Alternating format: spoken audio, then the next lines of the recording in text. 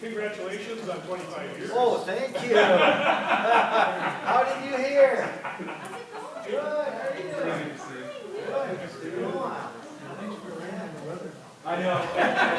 I order it every time. Yes.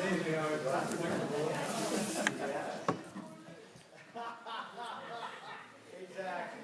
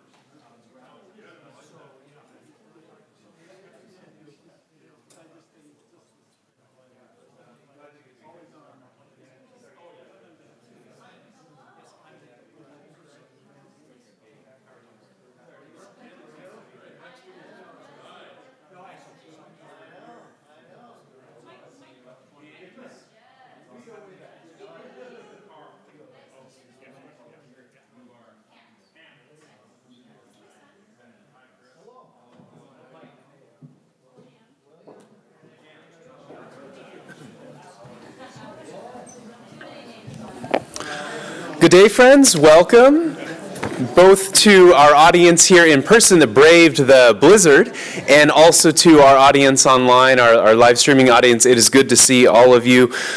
We are in for a real treat today. Let me begin with a word of welcome. Welcome to today's Lawrenson Center event. My name is Michael Chan, and I am the Executive Director for Faith and Learning here at Concordia College. Overseeing the Lawrenson Center really is one of the great delights and joys and cherished responsibilities that I have. The center honors the life and the work and the legacy of Norman M. Lawrenson, renowned philanthropist, former CEO of Burlington Northern, alumnus of Concordia College, and former member and chair of its Board of Regents.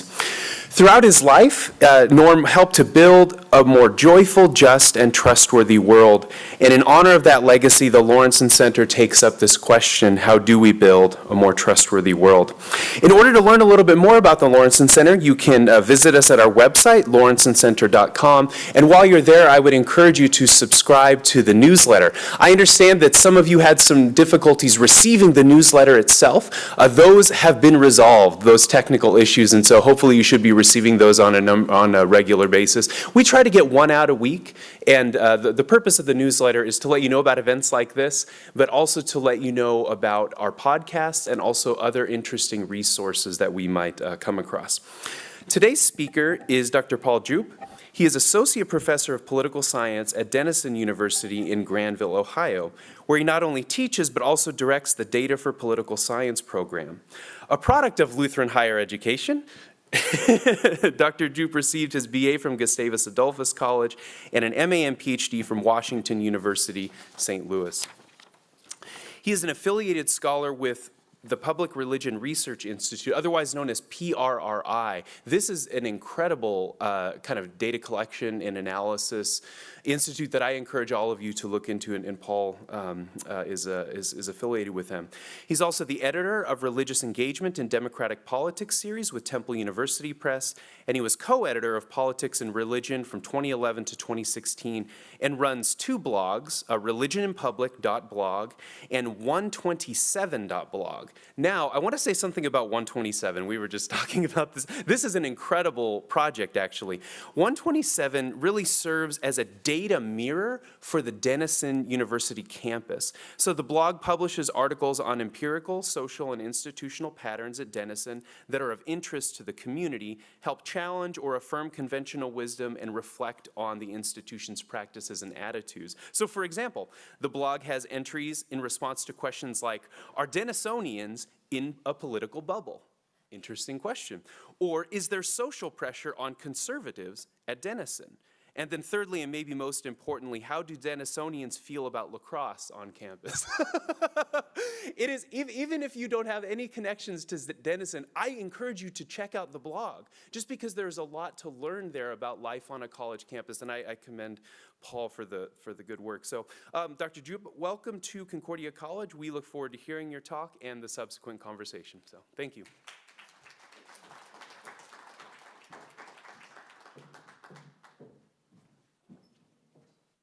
Yeah, thanks so much for having me, and I have to extend thanks to the Lawrence Center, and of course to Michael for reaching out.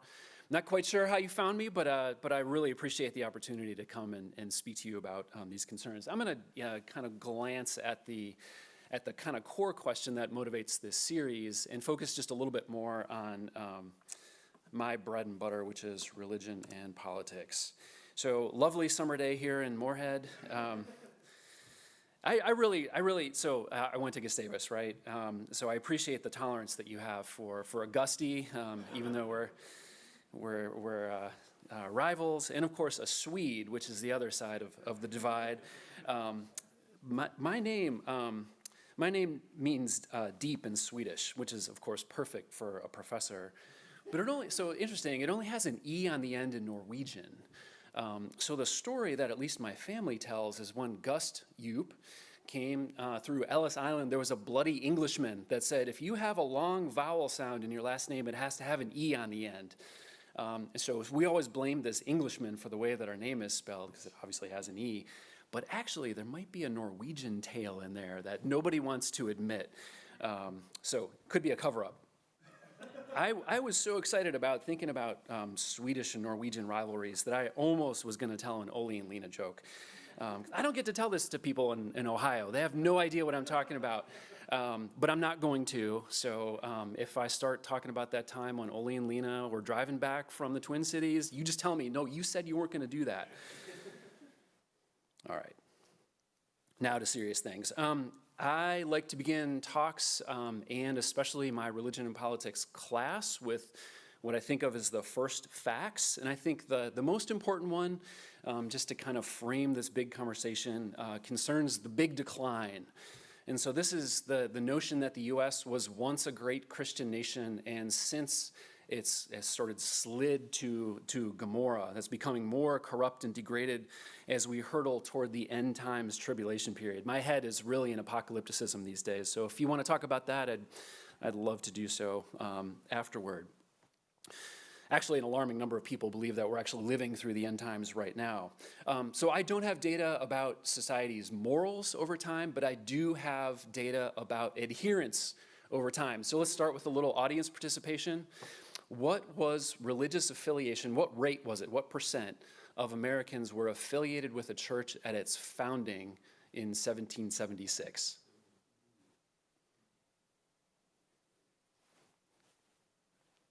I want to hear a guess. 98%. 98.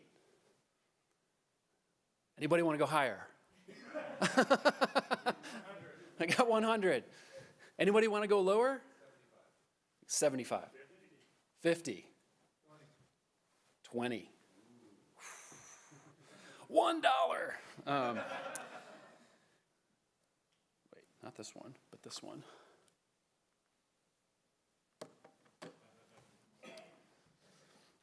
In about 1776, it was about 17%. So these are sociologists who went through all the church records they could find and counted how many people were there compared to the population.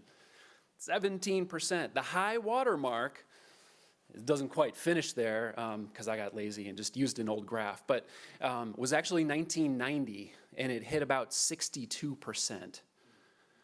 So the exact opposite of the Great Decline is the way that religion has tracked over time. So really important, I think, to think about, as we think about political challenges and resilience, some think that democracy is inimical to religion, and in fact, that's the opposite of what happens, not just in the United States, but also in countries around the world. The more that freedom is enshrined in constitutions, the more that religion tends to thrive. It's definitely true in the United States. Okay. So I took an oath when I became a professor that I would work in threes, just like clergy, I believe. So these are the three political challenges that I wanted to deal with today. Don't get too worried. The first challenge is going to take a while to process, and then the last two go a little bit more quickly. So the three are the challenge of tolerance, so increasing tolerance in the United States, the challenge of politicized religion, and then the challenge of an ever-present politics in our social lives. So I want to start and riff off the tolerance that you showed me, and I think that's the tolerance that you're showing me, and I'll start with just a little bit of quick family history. So there was only one place where my grandfather, Walter Johnson, could go for his college education and training as a clergy person, and that was North Park College and Seminary in Chicago. This is the only institution that's affiliated with the Swedish Covenant Church, and so that's where he went. In his churches in the 1920s, he was still preaching in Swedish. He was an early adopter of radio, where he preached his fire and brimstone sermons. And so, of course, it was natural that when it was time for his offspring to attend a college, just much to their credit, in the 1940s and 50s, they also went, except for the black sheep, they also attended North Park. Somehow those kids avoided the preacher kid curse and did not get in trouble in school and life. But they also didn't speak Swedish, and they also didn't live in Swedish enclaves, which were fading at that point anyway. And of course, I already told you, you already know the punchline to this mini-series, is that when Anne Marie Johnson's son, Paul Aaron, that's me, I felt free to not even think about, consider North Park as a possibility, and instead went to, a college that seemed livable, at least in July when I visited. We had a tundra too, so it was just like this, of course, at Gustavus. So what does this have to do with religion? So with the growing political and especially social tolerances that weakened their both speaking a different language and living amongst ethnocultural similars, meant that there was a great decline of boundaries. And this boundaries, especially among whites. So I'm going to bracket race here. This is mostly going to be a white story. The dynamics in African-American community are obviously different because of structural racism. I can still say that in Minnesota, right? We can talk about structural racism here. It's becoming unpopular around the country. That's the little joke. So I try to be funny. It's just not in my background. Swedes aren't funny, right? All right. So we got this great decline of boundaries. So post-World War II, we also have increasing identity, a unifying identity of the war, as well as the great upward mobility posed by the GI Bill that did so much for college education, which of course is liberalizing, individualizing in terms of identity, as well as home ownership that fueled the rise of the suburbs and the breakup of those formerly ethno-religious city neighborhoods. So I think, there's the huge Polish population in Chicago that meant that we got to celebrate Kazimierz Pulaski Day. They no longer live amongst each other. Hamtramck in Detroit, which was once a Polish enclave, is now Muslim, almost entirely Muslim, except for that huge Catholic church that's right in the middle that has a priest that speaks more Polish than English. Anyway, so what does this mean? The geographic, economic mobility meant that those ethno-religious ties were less important, and consequently, that the particularistic views about religion were rapidly changing. So for instance, let's think about how to get to heaven. Classic question. At this point, Americans just shrug as if there's any particular way to get to heaven. They say there's lots of different pathways to get to heaven. In fact, when you ask people, and Pew did, they say you don't even have to believe in God to get to heaven, at least among a plurality of people. So it wasn't just the economy in the suburbs that were driving this new tolerance. And this was something that Billy Graham railed against in Christianity Today in 1959, talking about the over-tolerance in moral issues that's made us soft, flabby, and devoid of conviction. In part, Graham was also reacting to the ecumenical movement that likely reached its apex in the mainline Protestant cultural domination of the 1940s and 50s. At that point, prominent Christian groups, this is way before the ELCA, of course, but LCA, ALC, saw an opportunity to press toward unification of the Christian church.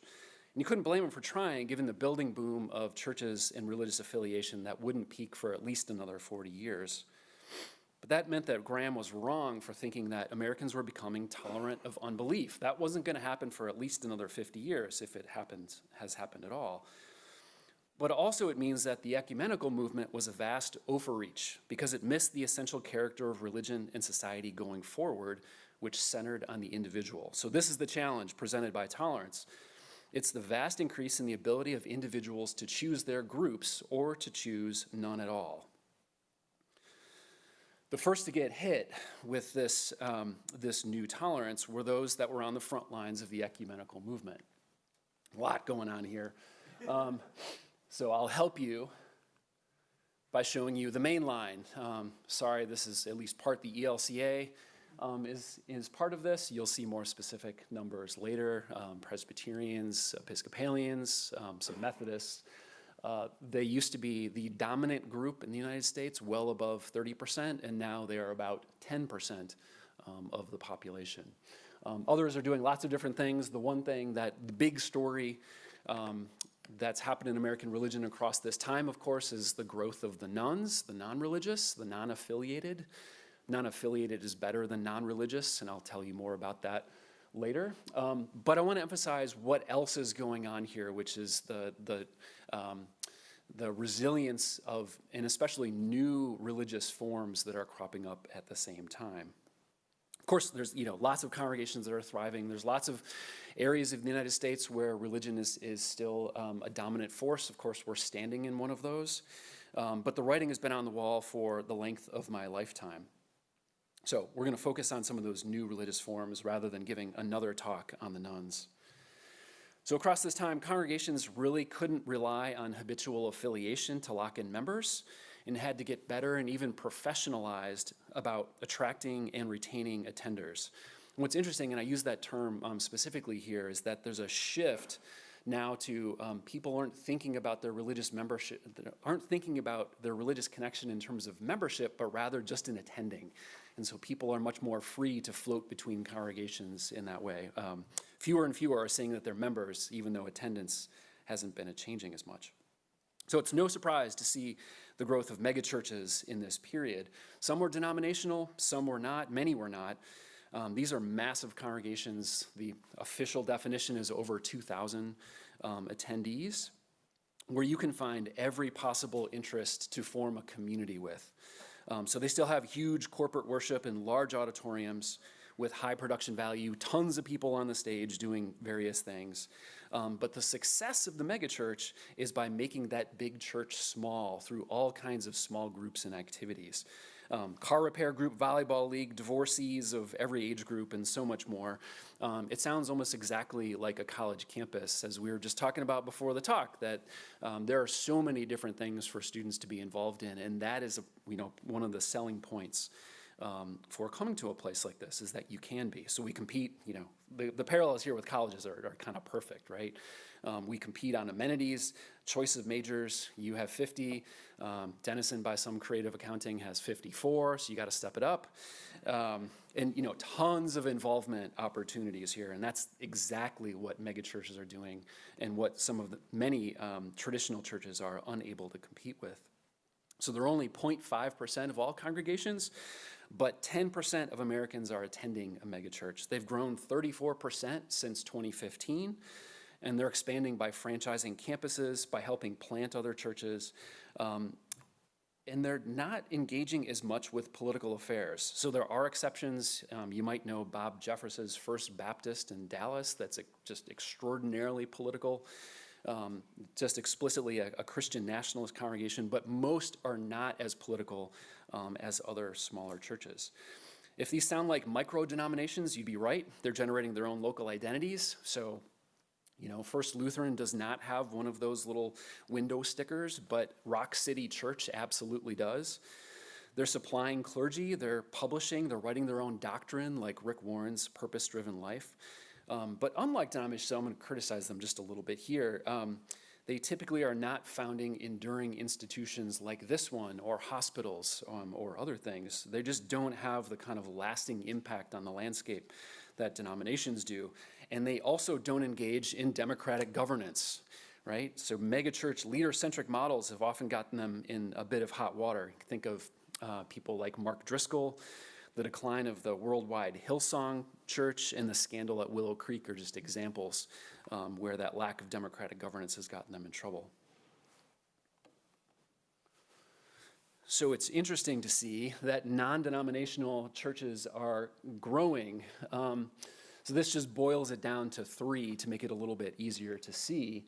And across the 1970s to 2018, non-denominationals used to be a rarity. 1% to 2% of people were affiliated with a non-denominational church. By the time we hit 2018, we're talking about 12%. So a huge increase in non-denominationals. And you can see that it's almost a direct substitute for denominational evangelicals. So while evangelicalism, based on identity or what have you, is almost stable through this period, there's really a vast substitution growing, that non-denominationals are growing and denominationals are not. Just because I thought this would be fun, we can see what this looks like over time. So you can see the portions of North Dakota that are obscured by snow. Couldn't help it. There's some out there, and this is 2010, so this isn't all that long ago, but by 2020, still there's a lot of snow obscuring North Dakota, but huge increases across the country. Not evenly, of course, across the country, but it's still growing. Ohio happens to be a hotbed, so we don't quite understand exactly why some of these places are growing and others are not. There's not much in the Northeast, but Ohio and the Northwest and Florida and Texas and Oklahoma are growing, but vast increases across a huge portion of the country. Not many in Minnesota. You can see, I think is that the Twin Cities, the little dark? Probably. Not here, this one. Yeah, so just to boil it down and get some concrete numbers here. Big portions, relatively speaking, in Alabama and Ohio is 8%. I swear, every time I go for a bike ride, I think, wasn't that a Presbyterian church last week? And now it's Rock City Church or something. South Dakota is big, but North Dakota's not. So interesting why there's variation. We have a book that we're talking about in development about non-denominationalism, and one of the things we have to do is try to account for these patterns. Why is it growing some places and not others? But I just thought it was fun to take a look at this.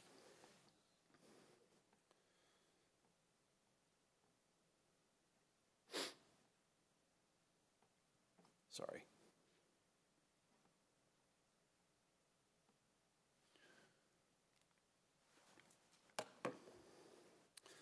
So I actually could go on, and if you want to, we can talk about this later. I really value denominations. I love federated membership structures. I study those, obviously, as a political scientist. That's the United States, and denominations mirror that. I think they have tremendous benefits for society. But doing denominationalism is just hard work these days, and perhaps they invite too many problems and come with too few benefits to stay for the long haul, and I apologize for saying that. Does the average attender see much benefit in that national structure? Do they know about and value Lutheran social services? I suspect some do, but does everybody? Do they know that the denomination is able to fund a lobby office? Advocacy office? I was corrected last evening. Do they know that they have that in Washington and in the States? No, they actually don't. I've actually asked ELC members, and at one point they had no idea what I was talking about. And sometimes those denominations are aggregating political problems that are more easily resolved with exit rather than voice or loyalty, especially given what I've been talking about, when those boundaries to leaving and switching are so low. So when the ELCA voted to permit openly gay clergy in committed relationships in 2009, estimates are that the denomination lost about 10% of its membership in churches.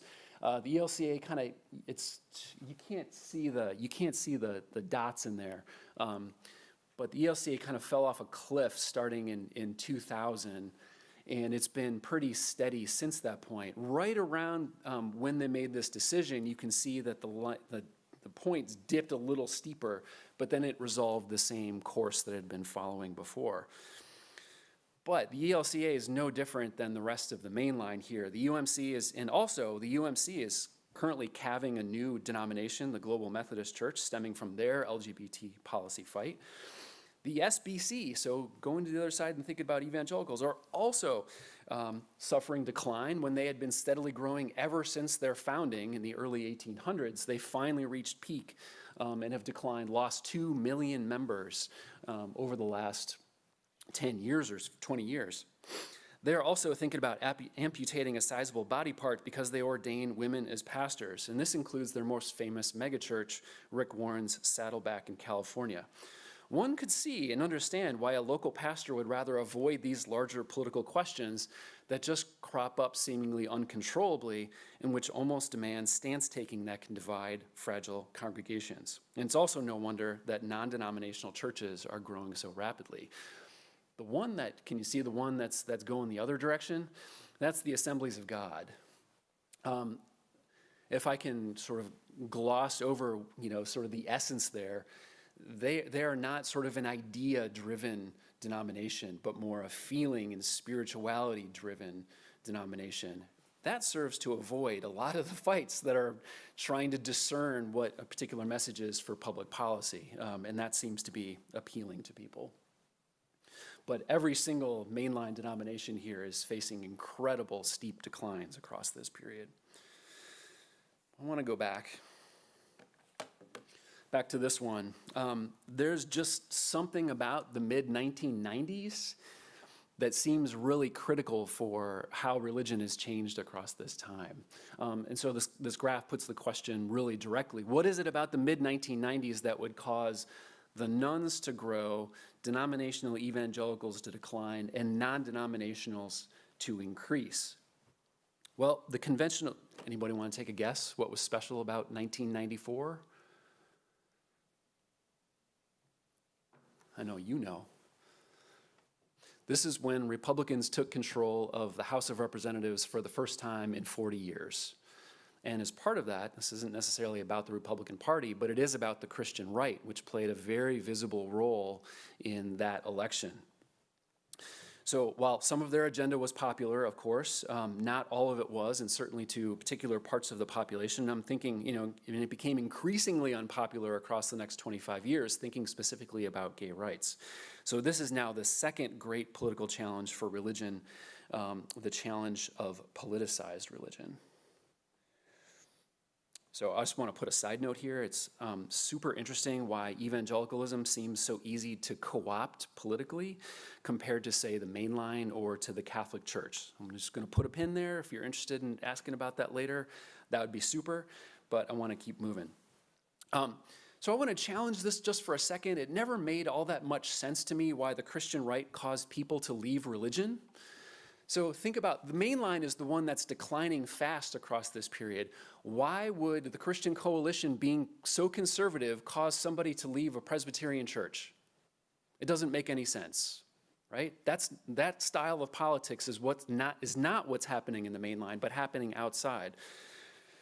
So what I do buy here is that's not causing people to leave churches, but it's causing those who are just legacy identifiers, those who have already left churches, they're kind of off by themselves. The one thing they see in the media is the Christian coalition saying something ultra-conservative and saying, okay, I'm going to lose my legacy identity. I don't want to be associated with that anymore. They may have left the label, But that doesn't mean that all those individuals were no longer religious. So one bad assumption about identity is that we presume that it governs everything else. And that's true here. It doesn't. Life is much more messy than that. So in 2023 data that just came out of the field, about 30% of the nones, those who don't identify, don't say they affiliate, but they still attend worship services. About a third believe in heaven or hell, and about a quarter take on some other religious identity, such as spiritual. There were other protest movements against the Christian right that surged a bit and declined, and one of them was the emergent church. Anybody heard of the emergent? Some have heard of the emergent church, yep. People were super interested in religion. So this emerged within evangelicalism. It was thought as a great threat to evangelicalism, and it was a radical way of redoing church. It was not at all national. It was hyper-local. The community was the church. And worship didn't so much feature sermons so much as discussion and full participation of those in attendance. It was explicitly anti-religious authority where clergy did their best to step out of the way of those meetings if they were clergy at all. Kind of organizers might be a better sense. There was really no doctrine to these congregations as well. Instead, they generated their own commitments based on discussion. So they called themselves a postmodern church.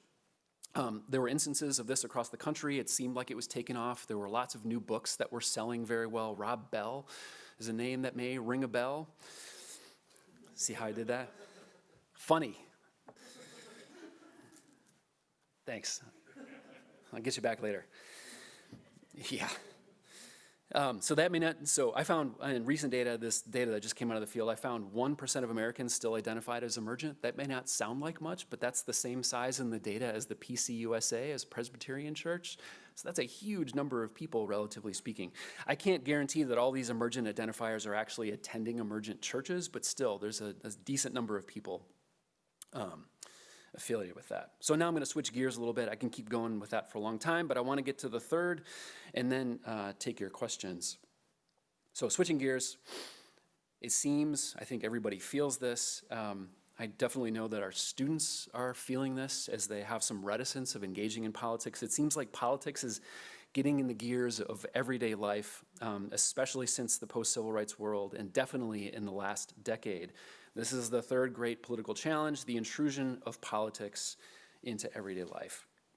So my species, the political scientist, has found that society is sorting based on their partisanship, and it affects dating, colleges, workplaces, neighborhoods, shopping, basically everything. Strong negative emotions are recruited by media and political elites to classify the other party as an evil threat to the nation, and this is what people say in surveys. So it's no surprise that social choices of all sorts are affected. So for instance, during the Trump years in DC, it was apparently difficult for young Republicans to find dates, and so they had to come up with their own conservative dating apps, one of which was named The Right Stuff.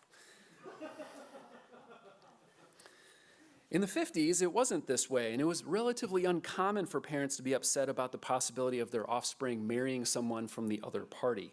So 1959, Gallup found 28% wanted their kid to marry a co-partisan, 72% didn't care. But these days, a majority want their child to marry within the party, while only 45% don't care. So I totally understand why you don't want to have political disagreements over the Thanksgiving dinner, even though I encourage that in my students to experiment, bring it up, see what Uncle Ed has to say. But there probably are deeper concerns than that. So this is one thing that I've tried to do, is track the degree of threat that people are feeling from the other side.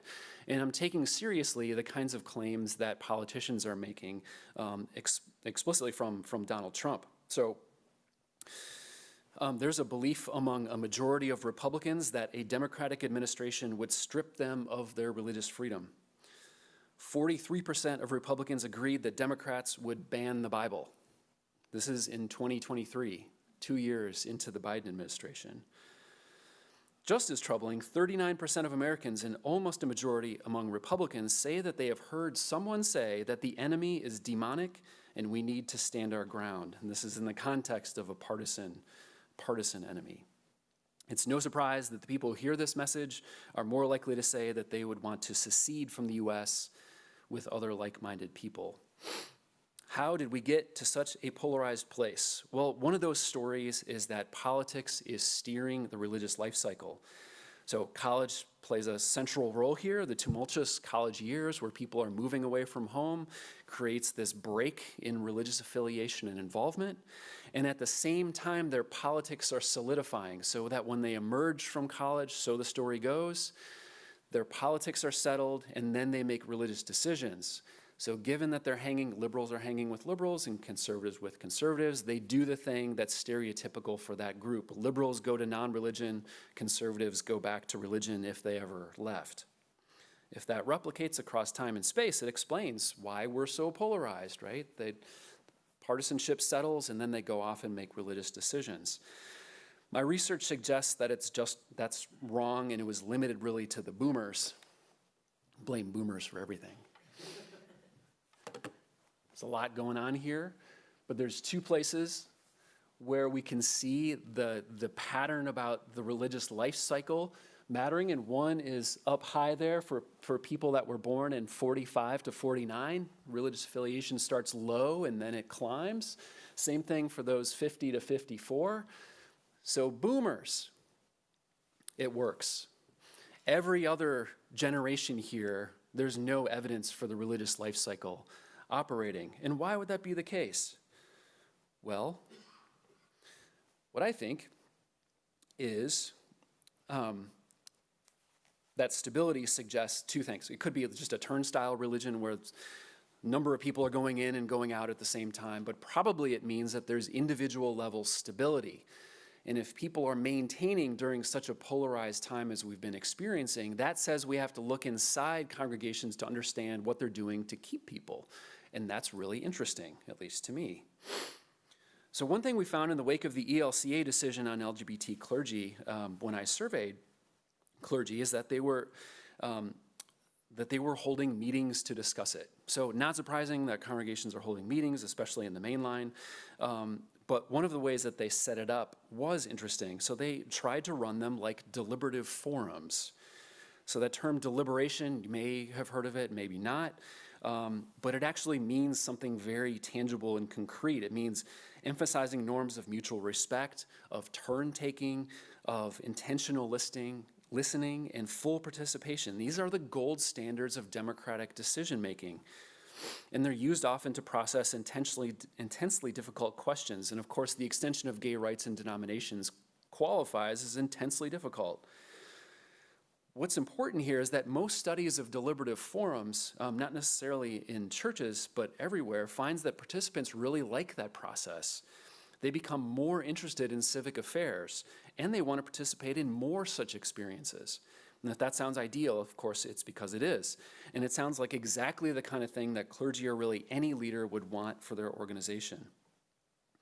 And adopting these deliberative norms has not been limited to the fallout of denominational decisions, because in other studies we found that congregations appear to adopt these deliberative norms to govern their small group infrastructures as well. That is, they understand that explicitly they'll emphasize those four norms.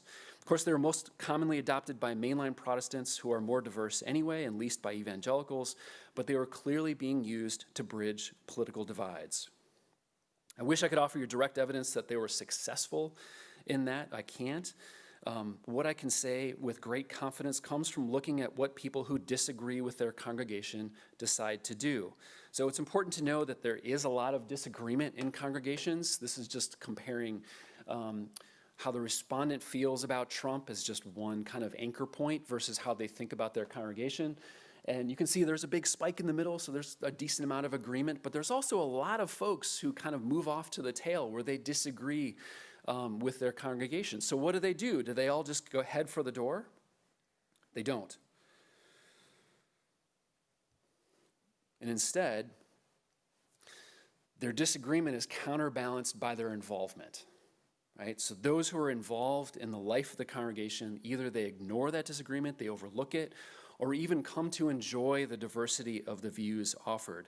Only those on the margin who attend at low rates, who don't participate in the other groups and activities, tend to wander off to other pursuits when they disagree.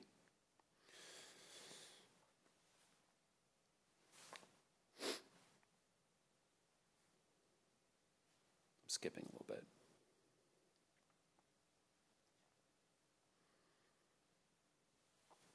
I want to emphasize, I've talked a lot about conservatives, and also there's a lot of talk about liberal religious nuns.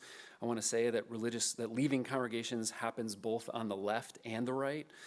So we found that disagreement over Trump drove some conservatives who weren't on board the Trump train out of their churches.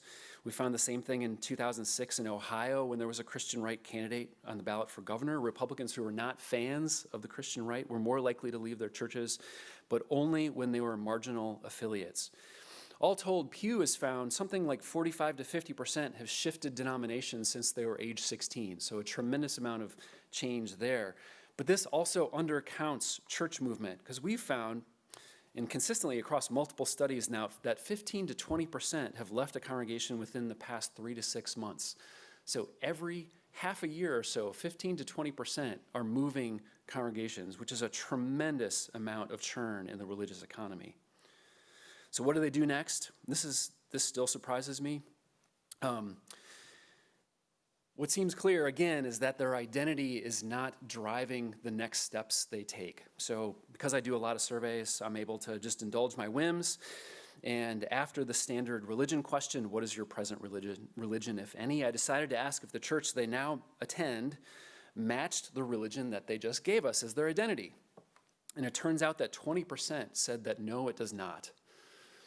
A fifth of Americans are attending a congregation that does not match their religious identity. Some of that's due to the nuns. Of course, if a nun is attending a congregation, they're obviously not matched to their identity, but still it was 20% among mainliners. It was 20% among evangelicals. So there's a lot of identity congregation mismatch, which suggests the degree of churn and how much people are willing to innovate. So one of the implications from the finding is, it seems like, is that clergy should avoid politics like the plague. In accords with that common statistic, maybe you've heard from Pew, that 63% of Americans want churches and other houses of worship to keep out of political matters. But I think that's the wrong question to ask, and definitely does not accord with what I see in the data, which is that clergy report addressing political issues at a serious clip, and that attenders report hearing them. When I compared LCA and ALC clergy in the 1960s versus the ELCA in the 2000s, I found political engagement actually increased across this time, which is not the conventional wisdom about what's going on. We also found that churches that have high levels of groups and activities tend to add political groups, which suggests to us that political engagement is actually a desirable benefit to church involvement.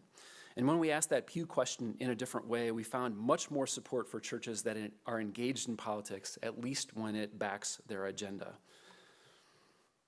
I have some evidence for you, but what I can say, and I'll skip the graph, is that more engagement, even if there's disagreement, does not drive down satisfaction with their congregation, which suggests how important it is to get people involved, the face-to-face social interactions that we know are so important, for instance, in college life. Okay, wrapping up. Accounts of American religion that begin with long-running religious traditions that gradually socialize members born into the faith are increasingly inapplicable to the varied paths that individuals take through religion. And that doesn't even begin to address the identity complications of Americans. When you have Lutherans who don't realize that they're Protestants, Muslims and Catholics who identify as evangelicals, which there are in surprising numbers, you know that the rules have definitely changed. Some are going to consider these possibilities to represent breakdown, and that's true in a way. It's the breakdown of a religious order that relied on ethnocultural and even racial boundaries to keep denominational affiliations tight and lifelong. That's no longer true, as tolerance for diverse others and multiple viewpoints has increased dramatically, if not completely. They represent the role of politics and organizations changing with the times that had previously been maintainers of an exclusive social order. And of course, it represents efforts of new religious organizations that are frankly just better at getting people in the door. To me, it shows a tremendous degree of religious resilience as religious ecosystems adapt to changes that are well beyond their power to control. And it's no doubt that this has and will continue to cause pain. But to borrow from The Mandalorian, this is the American way. Thanks.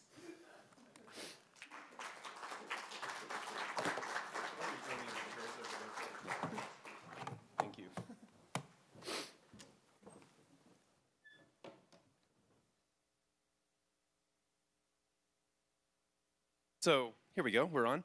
This is how it's gonna work. I'm just gonna queue up a couple questions right now for you, Paul, and then we'll break things open to the audience, because I have to imagine after seeing all of those data, some of you might have questions. Just thanks so much, first of all, Paul, for walking us through all of that material. Things are really seem to be changing at quite a pace, and so I imagine folks are going to be interested to ask questions. I also forgot to mention that we do have online questions as well, or we can take online questions, and that's what I'll be monitoring here at the laptop. So just in case you're wondering, that's what's happening. And if you do happen to be online, feel free to post those questions right there. You mentioned the AG, the Assemblies of God, which I don't know if you all are familiar with that language, but the Assemblies of God is the largest Pentecostal denomination within the U.S. And as you said, you know, if you walk into a Pentecostal church, it feels pretty different than walking into, say, a Catholic church. It often does, or a Lutheran church, often much more focused on the experience of the Spirit, you might say.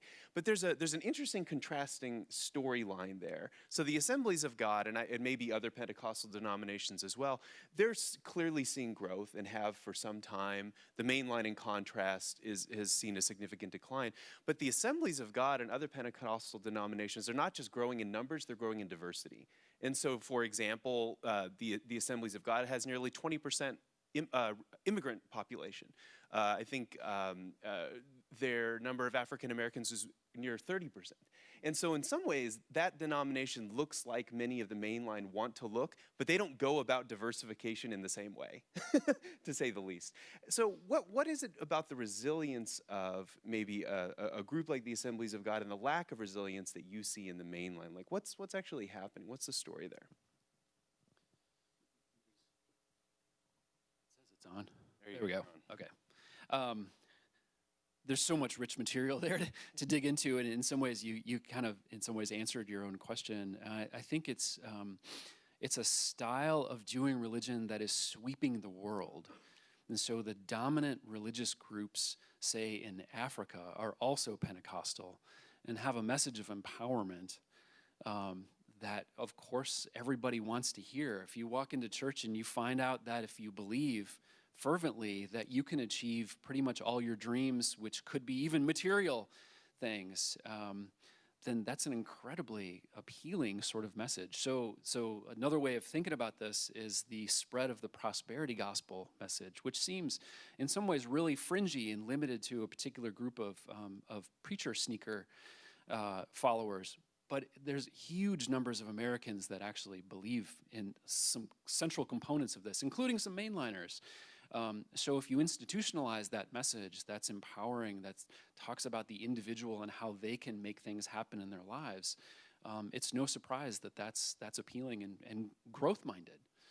Right? So I think that's at least part of it. There's lots of other things going on, but I imagine you have more questions. Yeah, maybe just one bit of a follow-up. You mentioned the way that we're sorting, how Americans are sorting one another, and there are all kinds of different ways in which we're sorting. One of those is through education. And so I lift that up because within the Assemblies of God, over 50% of that denomination does not have a college degree. They're high school educated.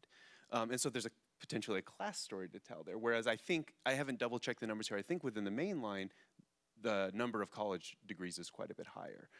So how do you see the kind of sorting happening along educational lines, and what does that say about kind of the future for American religion? Sorry if I asked the... No, it's great.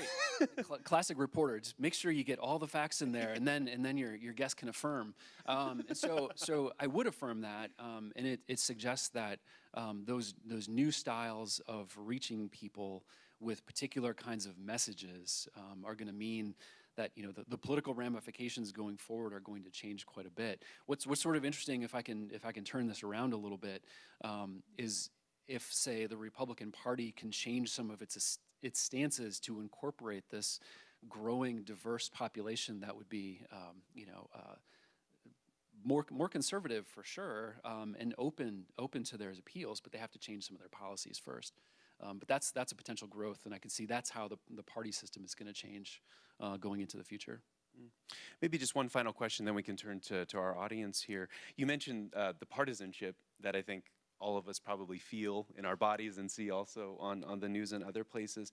This is a college campus, right, and a college that really emphasizes the liberal arts.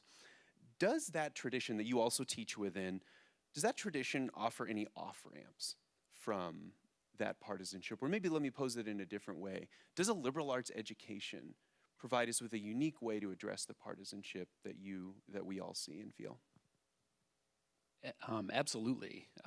And I think those of us who are faculty and hopefully our students have found the classroom as a refuge from the broader polarization. And at least in my surveys and when I talk to my students, they feel comfortable with expressing themselves and engaging with really difficult issues. Outside of that, maybe not necessarily, but the continued exposure that we have, I mean, this is where those groups and activities are incredibly influential, because those are spaces where we cross partisan lines and class lines and racial lines, where they learn that kind of tolerance that's so essential for a democratic society. So the extent to which we have students who are highly involved in their campus is a way that we send those basic values out into the world. So I sure hope so. That's at least why one of the reasons why I stay in this game. We're betting on it, yeah. Great, well we have, I'd like to open things up. Ernie, we have a microphone right over there. Do you mind, or we have one right over there by Jan. And anyone else who would like to pose a question can go line up at the mic there. And we also have a question online that we'll tend to here in just a moment. Thank you. I'm sure you're familiar with this. There's a recent article in the New York Times about the browning, was the phrase that was used, the browning of Christianity internationally. And this is a shift that's been talked about for decades, but it's occurring with the emphasis on the growth of Christianity in the African and South American, and to some degree even in the Asian and China context. And the emphasis, then the question is, well, what about the browning of Christianity in the United States? And you didn't talk about race, maybe delicately, I don't know, but it seems to me that one of the sub-themes in this fragmentation has also been this browning, as it also fuels Christian nationalism and white supremacy, the attempt to try to hold on to white power and the like.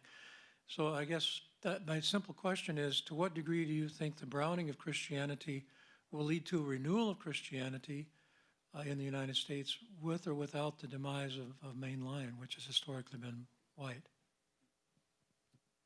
I want to tell you about a paper that a mentee of mine is doing, and it's a surprising sort of thing, because we think of, when we talk about Christian nationalism, we often sort of implicitly have white in front of it, and we think about white folks and white conservatives.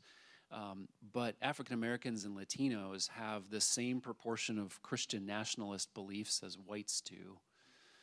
And in an experiment, so the question is, why does this maintain, and do they have the same associations? And in research, study after study, unless it's a specifically racial issue, white Christian nationalists take the same stances as black Christian nationalists.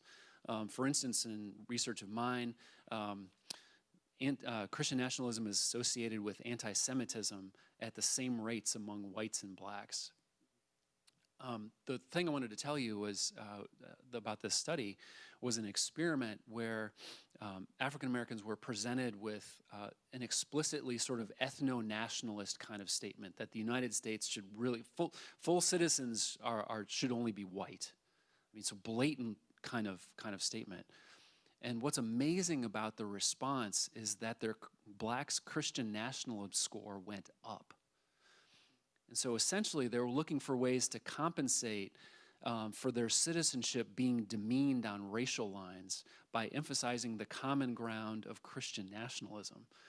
So there's some unintended consequences here about the sort of browning of Christianity that may not just lead to a liberalism, and there is going to be a civil rights component, of course, but could have common ground on a more conservative side because of the threats against the citizenship of African Americans. Really surprising stuff, and explains why the Christian nationalism maintains across time. There's lots of other things to talk about there. I mean, you know, there's... No, no, but there's it looks like there's a compensation kind of mechanism that means that it's going to maintain across time, and some of the more conservative stances, aside from racial issues, are going to maintain across time. Lots of other things to say, but there's probably maybe some more questions to deal with. Yeah, and Per, please feel free to make your way to the microphone. Before you pose your question, I'll pose an online question. Would you conflate, Paul, prosperity gospel with the growth of Pentecostalism in the United States? Absolutely. Great.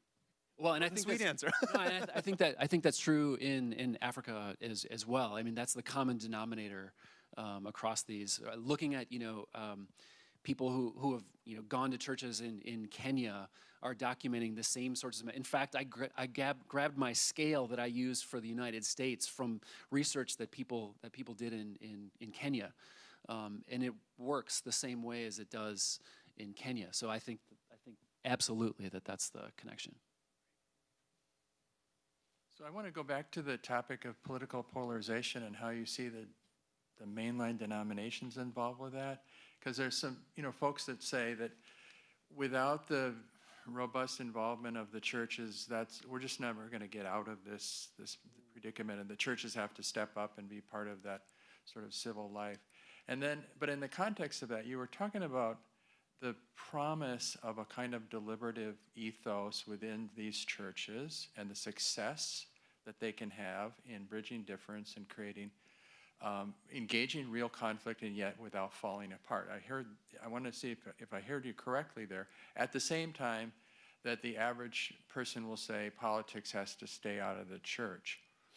And the reason I'm asking about this is that the ELCA has had from the get-go, from its first social statement, a commitment to something called community of moral deliberation, developed a very sophisticated process to make that happen, and executed 11 social statements and dozens of things at different levels. And yet, I have to say that whole practice, that whole spirituality hasn't really taken off. It's hard to get that going in a congregation. So on the one hand, there's this call to these churches to be agents of bringing people together in a safe space and being a model for society. And yet it's just not happening. I wondered whether you have any insight into that and any encouragement for mainline denominations. It happens enough to study, so I can find examples. And what I was excited about when the 2009 decision was happening is that I got myself together and was able to execute a study of clergy to see how they dealt with it.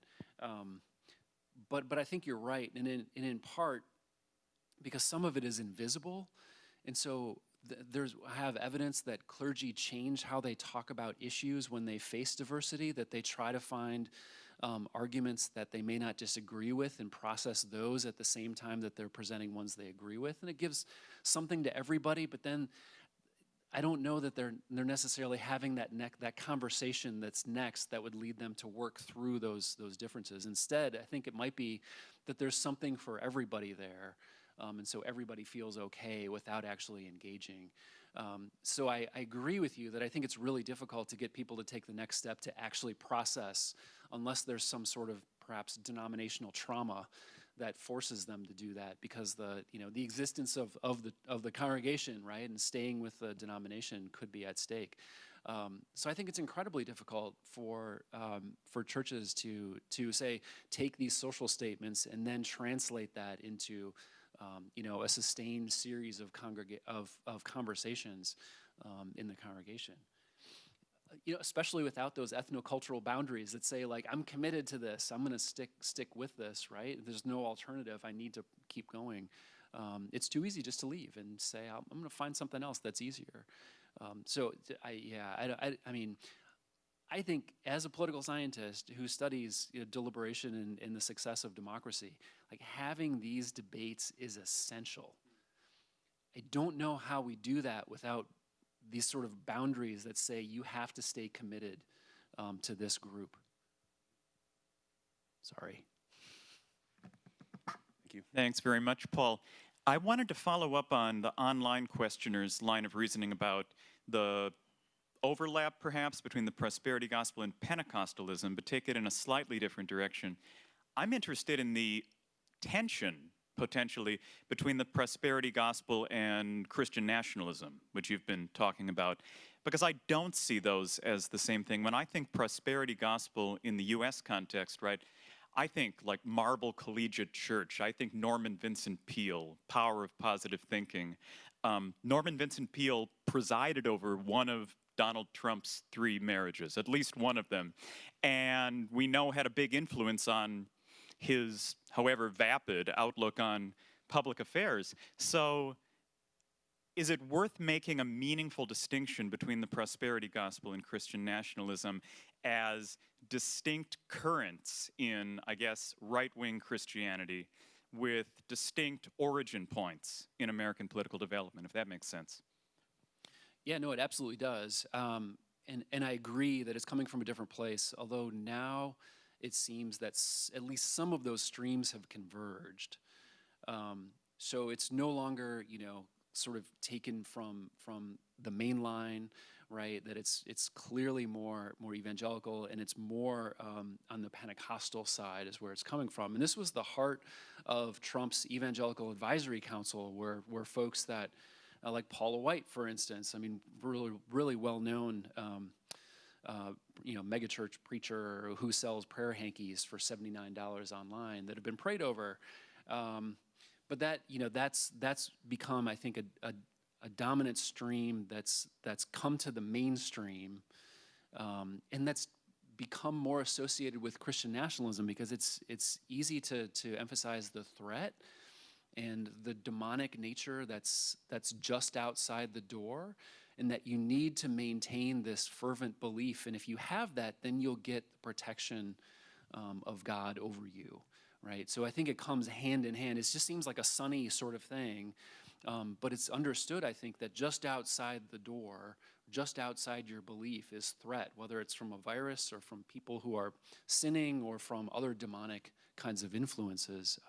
So Joel Osteen, as sunny as he is and always smiling and the perfect hair and all that, he also says you should not associate with people who are poor, with people who are sick, right? I mean, it directly undermines kind of a collective action and emphasizes this threat while also saying you have the agency to overcome. I think it's also, and this is maybe a little bit far afield, I think it's also implicated in the shift of apocalypticism across this time period. And so the kind of premillennialist notion that Jesus will come, we'll be raptured and meet him in the sky and all that kind of stuff used to be a very passive kind of understanding. We just need to sit and wait and make sure that we're right with the Lord. But starting in the 1980s, it became much more aggressive that we need to actually make this happen. And that's where you see the prosperity gospel become ascendant, right? So you have the power through belief to channel the Lord's intentions on earth. So that's where I think it starts to be linked, because there's essentially political goals that need to be achieved across that time. So it's a lot of stuff, but that's where I see the connection. Yeah, that's great. We have a couple more questions. I do just want to signal it is 1 o'clock right now, and I know some of you have to depart. That's not a problem. We'll take a few more minutes to go through questions because it's obviously there's a demand. Dr. Solving, before you jump on the mic there, I'm just going to pose one of our online questions. It's a big one, so take it where you want. What caused the rise of the American right? And you identified the year 1994, right, which I think this is the year of Gingrich's is that right? House speakership. And so how would you kind of narrate that history in sort of a 30,000 foot view? Well, I mean, we can look to all sorts of threats, and obviously one of them was in the 1960s and 1970s. I think the first one that was most important was probably race, and was the challenge to segregated white Christian institutions in the South. And so the federal government getting involved actually led what became it was the essence of the Christian right to get involved to oppose that. And that shifted to abortion in the 1970s. So that was the first couple of big threats. But then, sort of the further rise and the cementing was in the 1990s. And again, it's the kind of cultural and political threat that we can find. The biggest one more lately has been the Obergefell decision in 2015, legalizing same-sex marriage. That clearly signaled to Christian conservatives that they were in the minority in the United States. You can see all kinds of changes about how they were talking about politics and the nature of their politics at that point. Thanks for just kind of dividing that up into nice, neat chapters. That's actually helpful. Dr. Solving. Sure. This is poorly framed. I'm sorry. I'm trying to think with, first of all, the issue of religious resilience. And I think about, we focus primarily on Christian denominations. What about other faiths and the resilience in the society of those particular groups? But I think of Judaism and particularly Islam in this country. And that fits into this question really of how we might collaborate in building or sustaining democratic institutions in this country. Do we have a common interest in that? Can we think about that in a way of bridging and building collaboration? I don't know. So this was the role of the political parties, but also, you can see the ecumenical and interfaith movements in the 1950s, and there was an explosion for a while of clergy interfaith efforts at a local level and state levels and national levels. So I mean that happened to a time. Obviously it's collapsed since that point, but there's obviously still ways to work together, and you can see some of that in religious freedom politics. So signing on together in Supreme Court cases, there's some collaborative work. There's even some attempts of Christian conservatives to work on and support cases by Muslims. And so, that's a place where some of those nascent efforts can perhaps move forward. We've just been experimenting with actually presenting those kind of scenarios to average people to see if that would, say, weaken their Christian nationalism effort and boost tolerance for diverse others. And we're finding that there is a little bit of evidence that happens. Not much, of course, but this is a survey experiment, so it's not real and tangible. So we do think that there are those possibilities going forward. But it's hard when the rhetoric is so charged and the Christian nationalism is so explicit. So that, if it ratcheted back to pan-religious kind of, civil society approach, then I think there's much more room for this to happen, but not in the near term.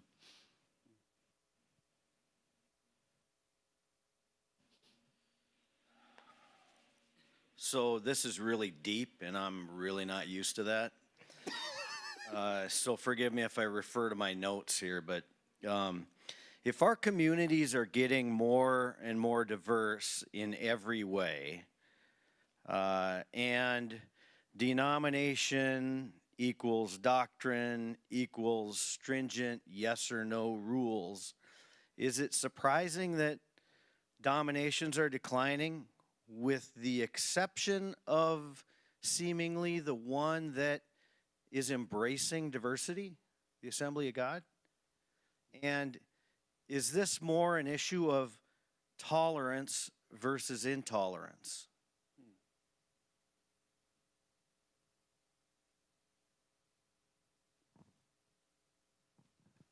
There's a lot that's deep.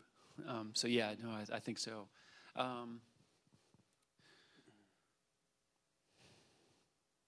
So I mean, there's a way to object to it, because I mean, clearly within the main line, there's at least quite a bit of commitment to tolerance and to diversity.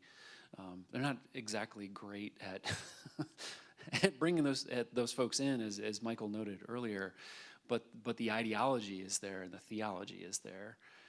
So I don't think denomination necessarily means that, but it certainly says that messaging is important, right? And not just having that ideology that we are committed to diversity isn't sufficient. That there's clearly a lot of work that needs to be done to figure out how to actually get people in the door and what actually appeals to them. But ideology isn't necessarily going to be the way to do it. I think that's what the AOG, the Assemblies of God, is suggesting, is it's not really an ideological kind of denomination, and really free flowing and able to morph into what works for that particular community. there's not faith statements there. And that suggests something entirely different. But that, I think, also is why we have the success of non-denominational churches, is they're so incredibly flexible, and think about messages, and they're committed to the messages that work. That may be frustrating to people, but it also suggests that what works. I don't think that did justice to your question, but that's what I got. Thanks, that was a good question. Let me take a few online questions here.